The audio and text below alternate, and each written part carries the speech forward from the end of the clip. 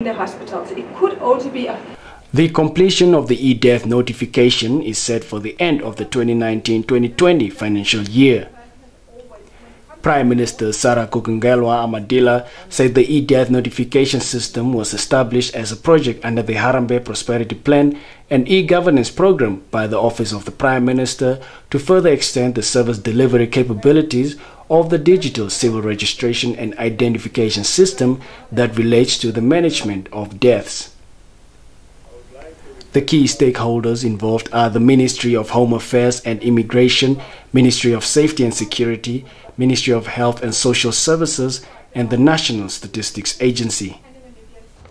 The e-death notification system extends the death registration process by allowing the Ministry of Health and Social Services and NAMPA to serve as the first official point of contact with the deceased to electronically verify the identity of the deceased, classify the causes of death, and to electronically notify the Ministry of Home Affairs and Immigration about the death that has occurred.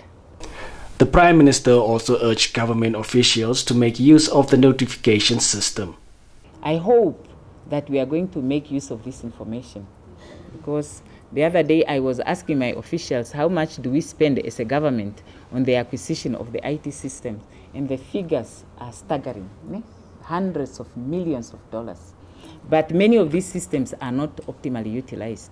So now I have taken note of all the uses that this information that we are generating through this system can be put to, and I will now be holding accountable the ministries for failing to make use of this information. People complain even about being paid their old age grants a year later.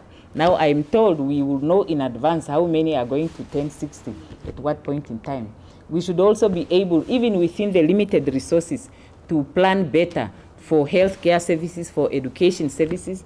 And if we are going to realize savings from shifting from manual, collection of data to electronic data, we should also shift the resources from there to actually make sure that we are in a position to utilize this information. The e-death was deployed to 12 police mortuaries and selected wards at the Karitura State Hospital and Windhoek Central Hospital. George Hendricks, NAMPA News, Windhoek.